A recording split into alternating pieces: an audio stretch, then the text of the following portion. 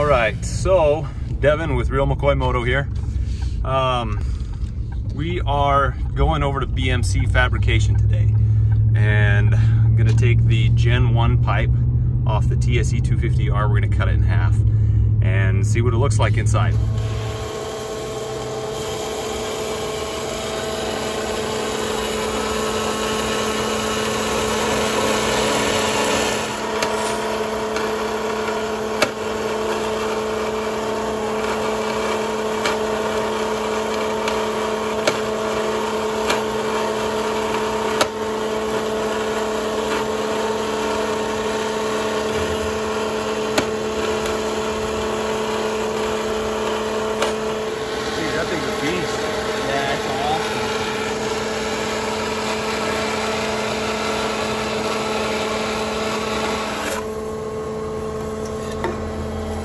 All right, we got it cut over here at BMC Fabrication, and I gotta tell you, it was a long cut. As you can tell from the video, that was some serious metal.